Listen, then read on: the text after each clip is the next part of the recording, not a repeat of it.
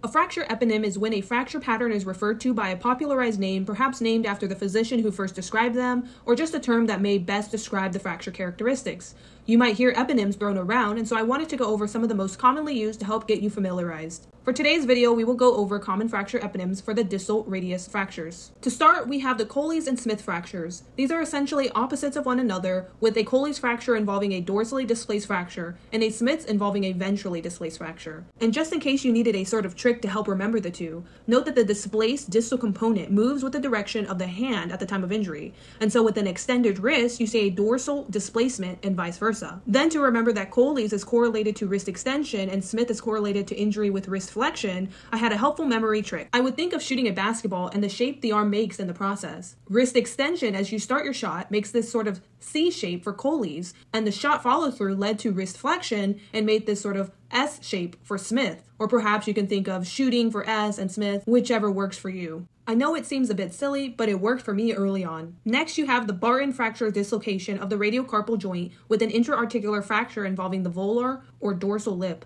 A recent study said that 70% of these occurred in young male workers or motorcyclists. However, they are also commonly seen in those with osteoporosis and subsequently have a fouche injury or a fall on an outstretched hand. Finally, for this video, we have the Chauffeur fracture, which is a fracture of the radial styloid. This got its name as the bony prominence was commonly struck by chauffeurs working on cars. Although I will say this one has been pretty low yield for me on rotation, nevertheless, you have now seen it and are at least aware of this eponym and that it exists. Okay, see you in the next one.